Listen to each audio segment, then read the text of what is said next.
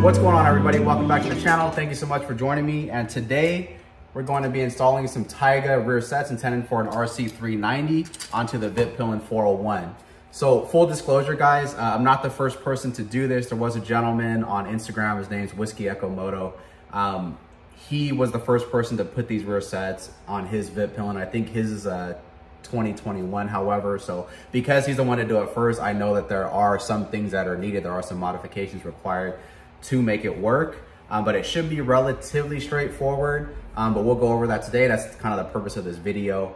But this is a modification that I've been thinking about doing for quite some time now. It's just one of those things where these rear sets, for rear sets, they're not very expensive. They're not bad at all. They're about $400 or so. They're not $700-800 like some of the Moto Course ones and stuff like that. So I wasn't sure I wanted to spend that much money on this little bike. However, the more I ride the bike, the more I spend time with it, the more I just don't like the rear sets on this bike. I don't like them aesthetically. I don't like the way that they feel. They feel super, super cheap. It is a cheap bike, so I mean, you can't really blame Husqvarna or KTM too much for that. But the more I spent time with it, the more I felt that it was worth it to perform this modification. So let's get into it, you guys. All right, guys, so this is what comes in the package. Of course, you've got your rear sets with all the associated hardware. You have a carbon fiber heel guard. You've got these mounting plates here that have multiple mounting locations for adjustability. You get a little pack of fasteners, sleeves, just kind of miscellaneous just stuff.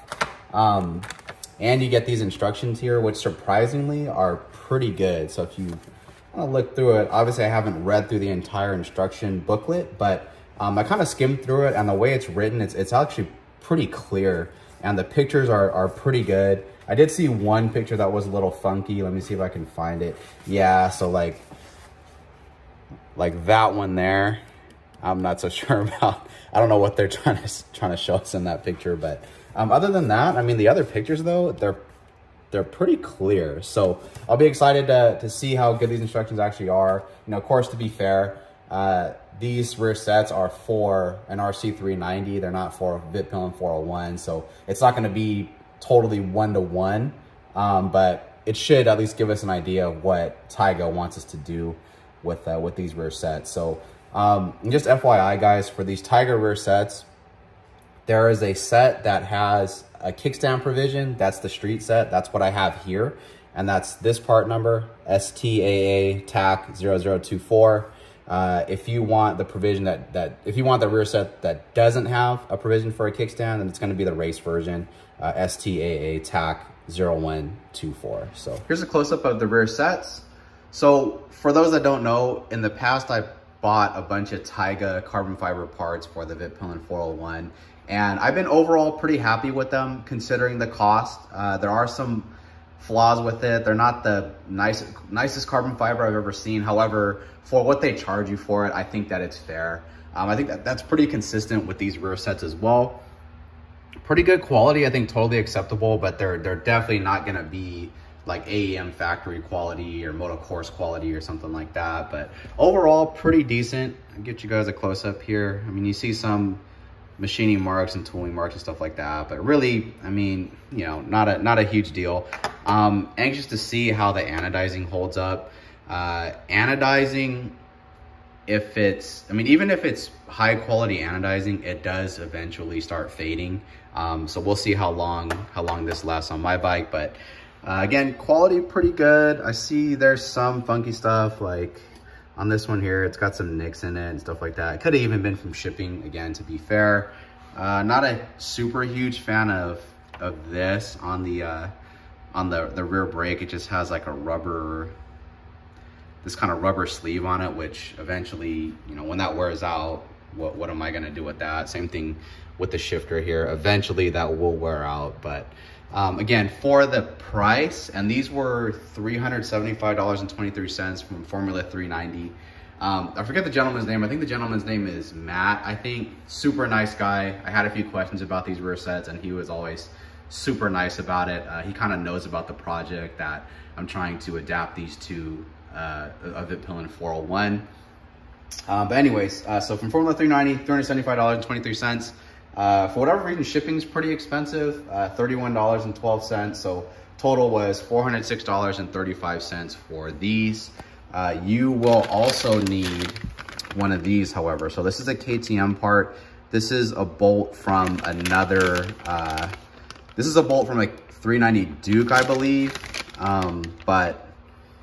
And I'll show you why we need this, but there's the part number, guys, so you can go ahead and order it ahead of time. Okay, guys, so first hang up. In the instructions, it tells you to remove the shifter arm, which is pretty simple. You just pull this boot, it actually went here. You pull this boot back, and then it's a number 5 Allen key that you'll go ahead and use to remove it. It looks like it does have some kind of thread locker on it, so you want to be careful. Don't go nuts on it. Make sure your bit fits tight in the fastener, but also be careful of this. The sleeve just comes right off, so what I'm gonna do is I'm gonna tape that on there so that way we don't lose it. But first hiccup is they want you to remove the kickstand safety switch. So they use Phillips screws, which sucks because that means they're really easy to strip. And they're also red Loctited on. If my camera will focus. But they're also red Loctited on. So what I had to do is I had to use a impact screwdriver, which for you guys that don't know, it's one of these. What you do is you actually hit the back of this with a hammer, and it will turn simultaneously as you strike it. And generally that'll keep from stripping the head. You can still break the head off the fastener, but for Phillips screws and stuff like that, this is kind of the way to go. But one of the hiccups too is that they don't tell you that you need to remove this part of the shifter arm here. It's blocking the other fastener. So I assume that maybe this is different on an RC390, but we are gonna need to remove this. So what I did was I went ahead and made a marking here so I know what the stock location was. I'll go ahead and remove this so I can get to that screw there. Side stand, safety switch is off. Again, be super careful with this. Again, for me, the impact screwdriver worked perfectly. Was a little bit nerve-wracking, but it did work. And yeah, I see why you would use red Loctite in this location. Obviously, this is important. You can't have this loosening up. However, it kind of sucks because the side stand switch housing is plastic, so you can't heat the fasteners up or anything to loosen the Loctite. But anyways, it is off. Just be careful. Swing arm axle nut, we need to loosen. That's a 19 millimeter, and we need to loosen these two fasteners here, which are 14 millimeter.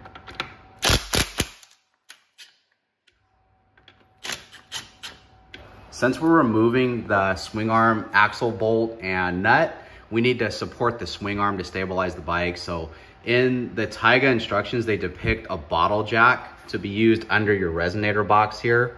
I don't have a bottle jack. All I have is a floor jack. I think a floor jack is probably going to be more stable.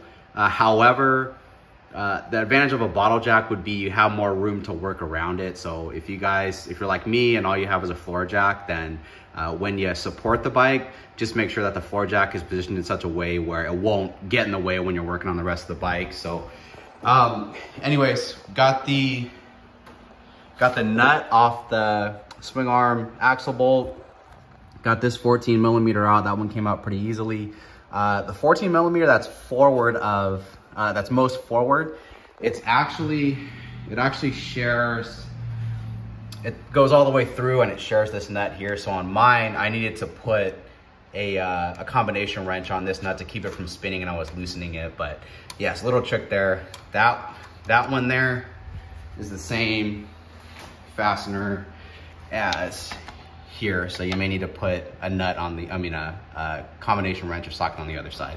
Okay, and then that bolt that went all the way through, so it was a through bolt, went all the way through to the other side. You can see how long it is, and this is actually the one that we will be replacing. So we see the difference there between these two. This is the new one, and this is the old one. And you can see the difference in length, and you see just because of the way the threads are, it's not threaded all the way down. You can't just cut the threads to make it equal length. Well, I guess you could, but you wouldn't have the amount of threads that you probably should. So yeah, and that again, and this is part number, there's the part number there. John 025102656. It's a KTM part. But yeah, there you go. That is the difference there. Once you have all those fasteners removed, so this nut and the two bolts here, the swing arm will just come right off. However, be careful. There's this nylon guide. Mine actually fell out, but the orientation is supposed to be, see how it has that groove there? That goes on the rollers of the chain. So the orientation is supposed to be like that. You know, obviously it's not exact because I don't have all the fasteners and not everything's lined up, but that is the orientation if yours just falls out from the bike like mine did. Now on this side, again, another 14 millimeter. I just use an impact on that. Once you remove this bolt, you can then rotate this rear set. And this is not in the instructions because the rear set on the RC390 is totally different. But what I'm gonna do is I'm gonna rotate the rear set and then remove this 10 millimeter and this 10 millimeter. And that'll take your, all these, the brake parts and the associated lines off. So boom, boom, boom, both 10 millimeters. I really don't like this, but this is what we have to do. So you'll take your floor jack or bottle jack, put it under that resonator box there, that's this guy. You'll jack it up to the point where all the pressure is off of this fastener here. And you'll kind of notice because the bike will be a little bit, it'll be a little bit wobbly on your stand there. And once you take that pressure off this bolt here, it gets loose and you'll be able to remove it. With all the weight of the bike on that bolt, you're not gonna be able to remove it, at least not without damaging it. So guys, just be super careful when you take the weight off that fastener there because the bike, it will get really unstable. But you'll see when the weight's taken off of it, you'll see how easy it is to turn this bolt. That means the pressure is taken off of it. But again, be really careful because the bike, it is unstable. Because basically you're taking most of the weight of the bike off of the stand itself and you're supporting it mostly at the resonator box. Okay guys, so once you get the right side set off, there's one more 10 millimeter you need to remove. It's just, it used to go right here. So pretty straightforward, just take that 10 millimeter out. And there is a cotter pin that needed to be removed as well. And that went here for the, for this rod. So pretty self-explanatory, just bend the cotter pin, pull it out, and then you'll be able to remove this rod here. This next part, guys, is kind of a pain. So once you pull the rear set off, you have to remove this cotter pin. So I'm sorry I didn't do it on camera, but there was actually a cotter pin coming here. Pretty easy, just bend it and remove it like any other cotter pin, nothing special there. However, in order to remove the rod itself, so as you can see here, I can't get the pin fully out because the heel guard's in the way. So what I need to do is actually remove this arm. So what I got here is just got a little 1/4 inch ratchet. I think this is a 6 mil, I think. Go ahead, loosen this arm, and then we'll be able to remove this rod and we'll be able to put it back in the master cylinder here. So in the instructions, it doesn't really tell you about this just because on an RC390 it's totally different. You'll be able to get to all these devices and fasteners with the set still on the bike. Now, since I don't know exactly what side all these sleeves go to and where all these little miscellaneous fasteners go to, I figured it'd be best to just measure everything at once, weigh everything at once. So I have pretty much the whole Tyga kit on the scale, 3 pounds, 8 ounces. I know it looks a little messy, but as you can see, it's completely on the scale there. Oh, actually this little arm is not, but okay, now it is. Yeah, we're at 3 pounds, 9 ounces. Here's the old rear sets, shift linkage, brake lever, pegs, etc. on the scale. Looks like we've got 6 pounds, 2.8 ounces. So this is solely what is being removed from the bike and being replaced with the Tyga rear sets. Okay, and there we go. We have our first side plate on. It does take a little bit of finagling with the jack. You do have to go up and down with it. At one point, just FYI, the swing arm was way below where I needed it, and I didn't notice. I didn't have the jack handle fully tightened, so what was happening was the pressure was slowly bleeding off, and that's why I had that difference. But as soon as I jacked it up, it wasn't too big of a deal. The bike, it is unstable though, so be very careful that you don't topple the bike over, but it's not too bad. I mean, it's still, the swing arm, even though this fastener is out, it's still connected in other areas, so it's unstable, but it's not totally disconnected from the motorcycle itself. But anyways, guys, so when you get to this step, you'll go up and down with the jack. Make sure that all the pressure is off the swing arm, and then you'll be able to put that bolt all the way through to the other side. Next thing I can see that we'll need to do is we'll need to loosen this banjo bolt just a little bit. Obviously, we don't want to introduce any air into the system. After this, I'll bleed the brakes anyway just to make sure, but we need to loosen this just slightly so we could change the orientation of this brake line. So the way this will attach to the new rear set is it will actually be that way, which it looks like it would probably work, but I don't want all this tension on this line here. So what I'm gonna do is loosen this, then I'm gonna make it to where this is total 180 and it's on the other side. So I went ahead and changed the orientation of the brake line, so we're good there. Now what we need to do is we need to remove this push rod. It's just kind of a press fit. It will come straight out.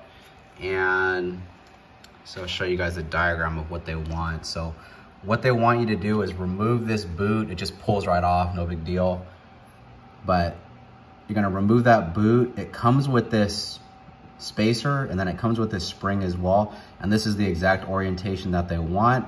So just a little bit of an I gotcha. They call this a washer, but it's not really, it's more like a spacer. So I'll show it to you guys. Yeah, so that's it. I mean, I guess it's a washer, but to me, this is more like a spacer just because of the thickness and the type of material it is. It's some kind of aluminum. It's super light, but that piece I just showed you, that is this here. So I'm guessing they need this to make up for the difference in length, maybe, with the new rear set. I'm not sure, but again, pretty straightforward. Just follow this diagram. Make sure yours looks just like this. So rod, boot, spacer, or washer, and then your spring looks like that, and then we'll put it back on the bike. And there it is, all mocked up. So none of this has been tightened down yet, but once you get the side plate on, it's pretty self-explanatory. These, you're just gonna put in whatever position it is that you think you're going to want your foot at. So you can move it, cant it, you can move it up, you can move it down. So pretty self-explanatory. That brake rod assembly, that's all been done here as well. Again, pretty self-explanatory. It's just been mocked up, but this is how it will go together. So once you put that spacer and spring in here and put the boot back on, that's how it will mock up there.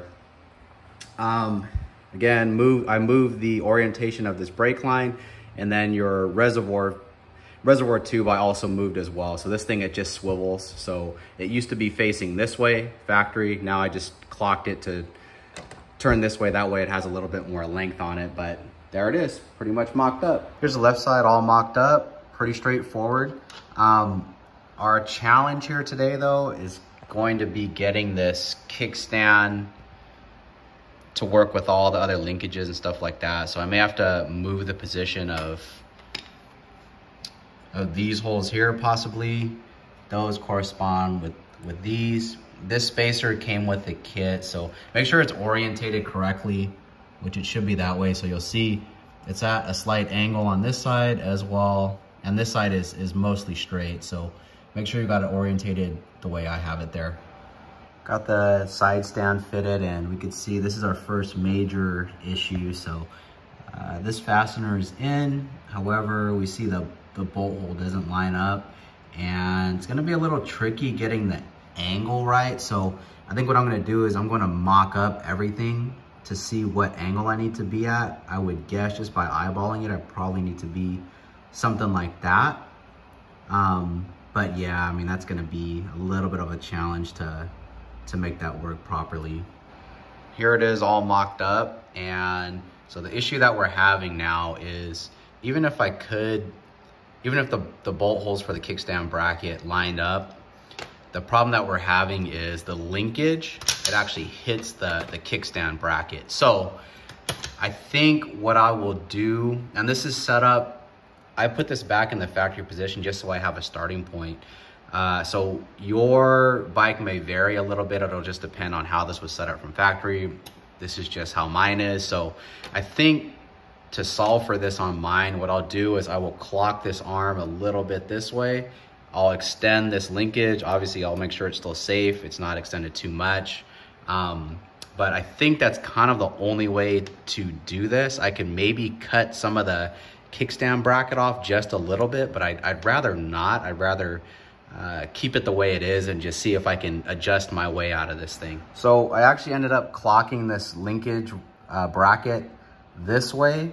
I thought maybe I would get more clearance if I had it clocked more in this direction, but it actually didn't work out. So I actually ended up with more clearance if I clocked it this way. So the original position of this arm was kind of like this, right? So now I have it more this way. That's given me the clearance that I think I'll need. Obviously, I'll need to fine tune the length of this rod and stuff later, but as far as the kickstand bracket goes, I'm gonna go with something like this. You can see the original hole is kind of there, and I'm going to go with something like that. I think that'll give me the maximum amount of clearance that I'll need. You'll notice, so anytime you have a recessed hole like that, it's hard to mark it because your pen or pencil sometimes can't fit in there. So what I suggest is getting one of these. You'll see a lot of construction dudes using these things, and basically what it is, this is pressurized, and whenever you have a hole that's recessed, you can put it in the recessed hole, push on it, and it will actually shoot a little dot of paint into the hole, and then that way you'll have your marking. So let's get to it. And there's my hole that I drilled there. I used a 3/8 drill, then opened it up just a little bit with a file, then deburred it, and then I just put a little bit of black paint in there, a little bit of etching primer, and then a little bit of black paint just to cover up the bare metal. It doesn't look bad. I think this will work. Just another note, be careful on your aluminum kickstand bracket. Mine, one of the threads needed to be chased on the bracket side. The fastener itself was fine, but on the bracket itself, I needed to chase it with a tap. So just FYI. And there it is, mostly mocked up. So on the left side, got this thing pretty much looking the way it should. I think our angle is gonna work here as far as our kickstand goes, but there is another issue. So I can get a good picture of it. So this one here, so what's happening is I can't tighten this all the way because it is bottoming out on the bracket to the resonator. So I've got it about as tight as I can make it, and you can see I've still got however much that is, like a 1/4 inch or so. So I know I've got to grind off or cut about a 1/4 inch off this bolt. So we'll go ahead and do that now. Okay guys, and here's the bolt that we have to cut. I'm gonna take about a 1/4 inch, maybe a little bit more off this. That's about 2 threads. Just a tip, if you have a nut that will go on this bolt, before you cut it, put the nut all the way on the bolt, cut it or grind it, whatever you're gonna do, and then remove that nut. That action of removing the nut will actually clean up the threads, so that way you won't have to chase it after you're done grinding it. All mocked up. I've got to torque everything down, and I'll try to get you guys the torque specs in just a moment. In the Tyga instructions, there's some torque specs, but not for everything, so I'll have to look all those up. But I did get it all going. You can kind of see from the footage here kind of how I have my angle set up. Sorry I can't really measure all this stuff for you. It's a little bit difficult to get an actual measurement for this arm as far as angle and stuff like that, but you can see how tight everything fits. I mean, there's not much room between any of the linkages, so it's got to fit just so. So mine's clearing, but it is very, very close. You can kind of see when you run up through the transmission, I've got clearance, but I don't have a ton. So it takes some time to get all your angles right, get your linkage length right. Again, I'll show you kind of how I have mine so you can get an idea, at least where to start from. Every bike's gonna be a little bit different, but looks like we're in pretty good shape. So I'm gonna go ahead and tighten everything down and get everything adjusted. I'm seeing another big problem here with the right side. So I've got this all tightened up. I've got this one torqued down, but you know what? I'm noticing that, See how we've got this gap here? There should be some type of spacer. So in the instructions, it doesn't say anything about this, and I'm wondering if on an RC390 it's completely different, but in the kit, they do give you these spacers, which are supposed to be for the left side of the bike if you're not using a kickstand. So this, if you're not using a kickstand, so this will basically, both these spacers will basically take the place of the kickstand bracket. But I think what I could do is I think I can use these on this side. I may have to cut them a little bit, but kind of another thing that you'll have to figure out on your own or modify on your own if you want to put these on your bike. So guys, I think the spacers, they will work. The spacers that were intended to delete the kickstand. You guys can kind of see where I'm going with this. I went ahead and taped it off. Looks like I taped it off crooked, so I'll have to retape it again, but I'll have to remeasure, retape it, but you can kind of see where I'm going with this. I'm going to grind this down a little bit so that way I could use it to strengthen that area behind that side bracket. Thankfully, my spacer idea did work. So here they are here. And again, I did have to cut a little bit off of it, but there's one behind this bolt and then there's one behind here. Obviously, I can't really film this one too well, but it looks exactly the same as this one. I cut them to the same length and it just supports this bracket as you torque it down. And speaking of torque specs, I want to apologize. Earlier, I mentioned that in the Tyga instructions, there were only some torque specs there. They actually are all in there. I just didn't notice it was in a different part of the instruction manual. So I apologize for that, but they are there. My fault, I should have looked a little bit better. But basically what happens is this is 104 foot-pounds. These are 36, both these, and these are 18 foot-pounds. So, these are all torqued down now. Additionally, I would use thread lock on pretty much everything, whether it be Vibratite or Loctite. On this bike, they use, from the factory, they use a lot of red Loctite. I'm not a huge fan of that. I'm using blue Loctite on mine, but again, that's just what works for me. Blue Vibratite has always worked really, really well for motorsport applications, at least in my experience, so that's just what I'm using here.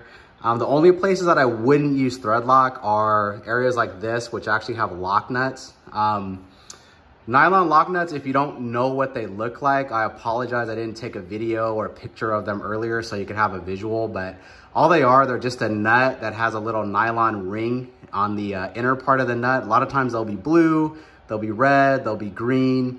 You'll see this little piece of rubber or nylon on the inner part. That's a lock nut. You typically shouldn't use thread lock on those because sometimes the thread lock can actually make that nylon degrade. But anywhere else that's not using that type of nut, I would put some type of thread lock on it. But these are all torqued down. I'm gonna check them out, maybe adjust them a little bit, but for the most part, this side looks like it's good to go. And there they are, guys. So completely installed, working perfect. Much better than the OEM sets in my opinion, but everything's all torqued down. Haven't gone for a ride yet. I think later on I'll do a actual review of the rear sets themselves, but I don't want this video to go too long, so I'll make it a separate one. Not too bad of an install. However, if all you have is just kind of really basic hand tools, you're probably not going to be able to do this, just to be honest with you. You know, I don't have every single tool there is. There's still some tools that I need to get, but I have quite a few. You know, like you need a grinder, you need sharp drill bits, tap and dies would really help. So nothing too crazy, but obviously various torque wrenches. There were some other kind of weird extensions and stuff that I needed to get into certain areas a little bit easier. So in my opinion, it requires more than just a socket set and some screwdrivers, but there they are. They are on there now. So way better than, let me grab one of these old ones. I mean, way better than the old rear set. So way better. A little bit lighter as well, right? We lost a couple pounds, but really just a lot more comfortable, just way more aesthetically pleasing. They don't look super cheap like the factory ones. Guys, that's how to install Tyga Performance rear sets on a Husqvarna Vitpilen 401. Again, the rear sets that I bought were intended for an RC390, so they do require some modifications. As you saw in the video, we had to modify the kickstand bracket, make those spacers for the right side plate. We had to cut one of the bolts, and we really had to finesse the shifter linkage, kickstand angle, and so forth to get it to all kind of work together nicely and not interfere with each other. As far as time to install for me, including filming, it took about 6.5 hours to do it from start to finish. I don't have a full shop or anything like that, but I have quite a bit of tools here, so that certainly helps. Just little things like cutting fluid, tapping dies, various types of grinders and stuff like that. That really helped today. So again, I'll say that if you kind of just have a driveway to work on your bike, or maybe live in an apartment and you only have kind of just a basic set of hand tools, just ratchets, sockets, some screwdrivers, some wrenches and stuff like that, maybe some pliers, you're probably not going to be able to do this. You'll probably have to borrow somebody's tools or have a shop do it for you. As far as my satisfaction, the aesthetics, I think they look way better than what we had before. I did lose some weight, although not much. It was a couple pounds, as you saw earlier in the video. Later on, I think I'll do a full review of the rear sets themselves, but this video, I want to just keep it just the tutorial on how to install it, just because it's kind of a hassle. Again, it's not super hard, but it's also not as straightforward as following the instructions, taking the old rear sets off and putting the new ones on. So anyways, guys, I hope that helps somebody. I hope this kind of inspires you to do this modification on your Vitpilen or Svartpilen. If you like what you see, if you could please subscribe, that really helped me a lot. And we'll get you guys next time. Thank you so much.